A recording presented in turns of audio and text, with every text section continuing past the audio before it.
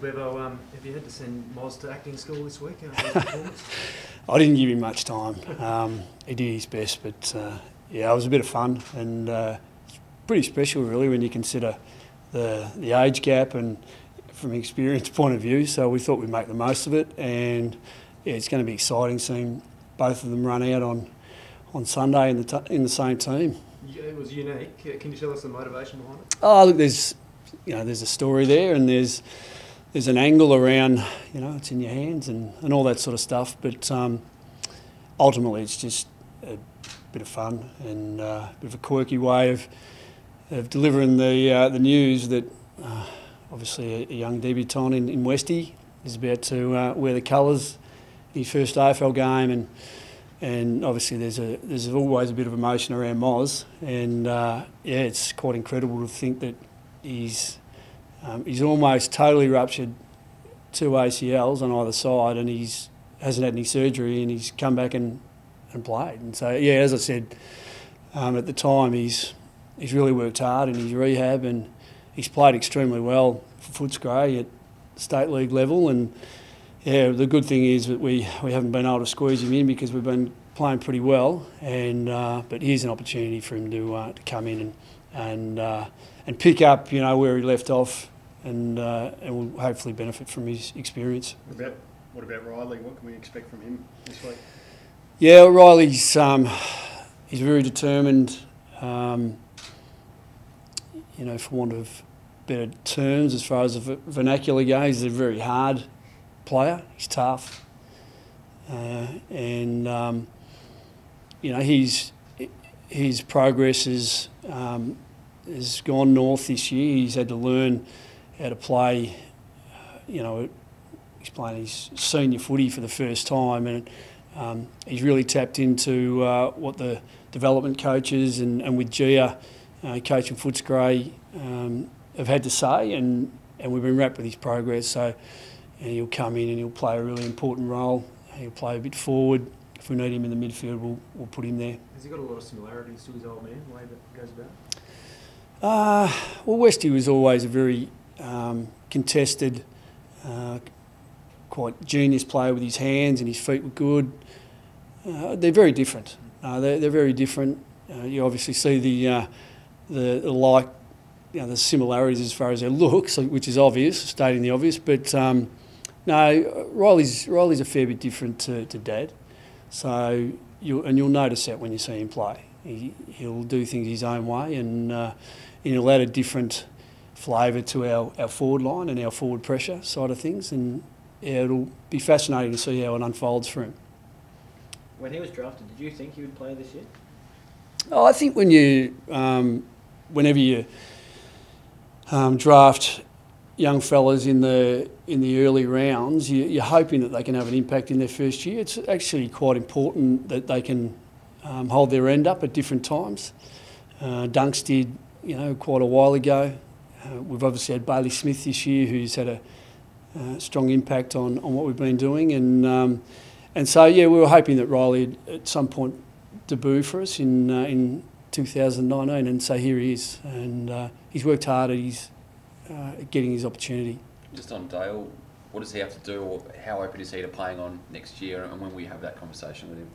Oh, Dale and I have ongoing conversations about the now and the future, and that transparency when you've got a player of his experience and maybe even his age bracket is quite critical for me. So both of us understand what the landscape might be up ahead. So we're definitely, I think Dale wants to play till his legs fall off, and we're open to that as long as he continues to belong at the level, and so yeah, I suppose this is an important time for him to re-establish himself, and we'd be delighted to think that he plays good footy the back end of this year, and he's playing in 2020. We're really open to that. Is it as simple as that though? He plays good footy and he gets an pretty extension? much. Yeah, if he's physically okay and he's playing good footy, and we believe that he can again next year, then he'll go on. And I think he'll put up his hand if he doesn't feel like he's right, but I can't see that happening. I think he's going to be fine. Is this weekend's game almost one last roll of the dice for you as far as finals go? Well, there's no wriggle room. You know, we let one slip last week, and I wouldn't imagine we're much of a chance if we drop any more. So as far as that goes, we need to win.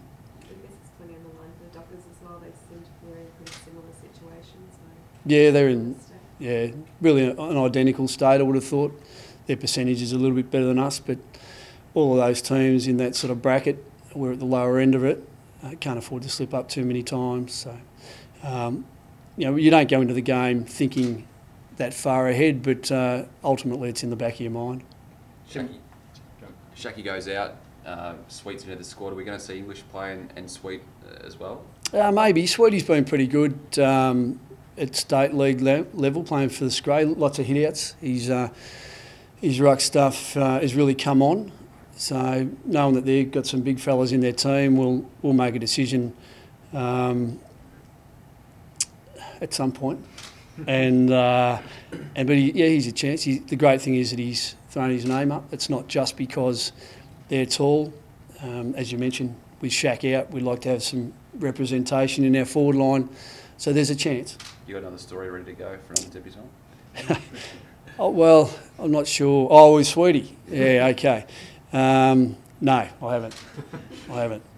when you reflect on last week, did you sort of see that it was more about like the Saints and their coaching situation than you know the impact that they had on the game than their own team's performance? Yeah, not really. I mean, the important thing is you have to quickly move on these days to win again the next week and not dwell on how frustrated or disappointed you are. But ultimately, if you go back and watch the first quarter and see how many times we turned the ball over by hand and by foot, the Saints' pressure was good. I acknowledged that after the game, but we were our own worst enemy, and every now and then we have those quarters, and they're the ones we've got to carve out, extract, move away from, and we haven't quite been able to get those out of our system yet. And maybe you never do totally, but that was just a disaster, and it was mainly skill. And so if the endeavour's there, the application's there, but you just let yourself down with skill, well, it's a bit puzzling, but it cost us. So I don't think it was so much about about Rats filling in. It was more us and what we did. Tim Watson said this week Marcus Bontempelli's the best player in the competition right now. How have you assessed his year? Did he? Okay. Well, there's lots of good players in the competition, and Marcus has had a strong year. He gets a lot of attention week to week now, and so I mean it's important with your most influential players that when they're not having their best days, that the mediocre is good enough, you know, and we can rely on that. And Marcus is getting there, and he's had some outstanding performances. So I mean that's great. It's a feather in Marcus's cap if someone of the knowledge and the experience and the wisdom of Tim Watson saying that. But we're going to need him to play well against the Dockers. You've got some big mids who can really push you around, and so his craft will need to be good, and he'll understand that this week. You feel he's got another level we can go to? Marcus? Well, he's definitely played the most midfield time since I've coached him this year. We haven't used him as much forward as we have in the past. So whether or not over time the balance of his game alters depending on what his teammates are capable of, I can't tell you at this point. But we'd like to think that in the future he continues to be a really strong offensive player for us, and he's a real threat inside 50 and can kick us some more goals. And I think that's his next evolution. Just one man back in the squad this week, Bailey Williams, out of contract at the end of the season. Showed heaps last year, has been in and out this year. Can you just sort of give us an insight of where he's at and his chances of being here next year? Yeah, well, we're hoping that Bales will be with us. We've been in discussions with his management for a long period of time. We're aware that there's probably some other suitors, you know, and there's some demand for his services. He's a very good player. We've got a lot of depth through our defensive stocks, and at different times he's just found himself out of the equation there, and so we've played him in different roles to at least have him in our 22. And as you just mentioned, out of the team at the moment. So, but we're doing everything we can to keep him. He's a very important, definitely a required player at our football club, and we'd hate to lose him. So hopefully we can get a deal done before the end of the year. You mentioned the first quarter there. It seems to be a bit of an issue for a few teams this year. Are you sort of trying anything different, I guess, to really nail a fast start? Yeah, look, I think every team goes out doing their utmost to get a really good start. It's so yeah, you can tinker with different things. I don't think ours was necessarily an intensity or definitely. We gave away some clumsy free kicks that were scored from. So we'll definitely we've been addressing it. We've discussed it. It's not an inherent problem for us, but I think the boys will be ready for the first minute of this game. How to see Freo's form? Obviously, they haven't been travelling too well in the last round. Yeah, look, Freo, we haven't beaten them for 2 years. We haven't played them in Victoria for a while. That doesn't matter. We were close last time. They probably had a stronger side in as far as their first pick last time, but this is the thing. They've got some players who have come in who are more than capable. They're a good running side, really strong speed endurance side. They can outwork you. They win their games by stealth. There's some interesting strategy there. They've evolved. So we're not totally sure what to expect from a tactical point of view.